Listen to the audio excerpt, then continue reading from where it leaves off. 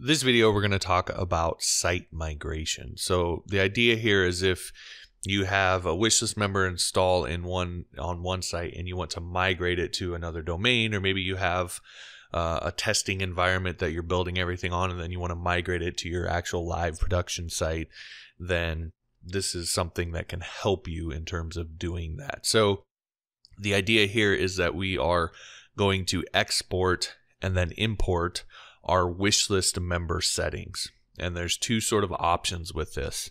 The first one is membership levels. So if you just want to export your membership levels and all the settings that you've set for all of those individual membership levels, then you would select just this one, and then you can select which membership levels you want to export. So you don't have to export all of them. You can select one or two, or you can select all, clear all, whatever it is. So we'll just select the gold here, for example. And that will take that level, all of its settings, and it will create an export file.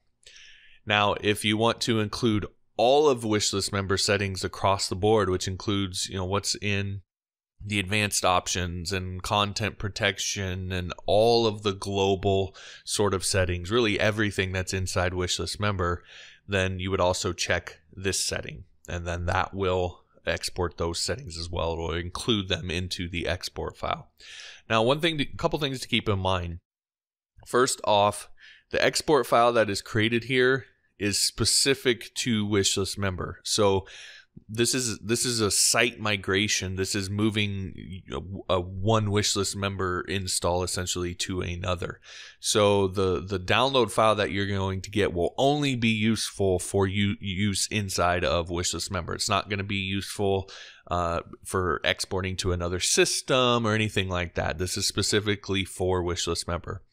Also, in this setup, that the export file that is created here will only be compatible with wishlist member 3.0 or higher. So with wishlist member 3.0, we changed the way that we did this a little bit to make it a little bit more useful. And so you will not be able to take an export file from wishlist member that you've created here in wishlist member 3.0 and go back and import it into something like 2.9 and vice versa. So again, this export file will only be compatible with wishlist member 3.0 or higher. So once you do that, you can go ahead and select export settings, and that's going to export it. I'm just going to go ahead and download that here into this folder, and you'll see it down here in the bottom left. And now, in this case, I'm just going to click over to import settings, but in your case, you would be going to your new site that you want to import this into. You would come into administration, site migration, and you would go into import settings. And now you would find the file, and here it is right here, what we just did.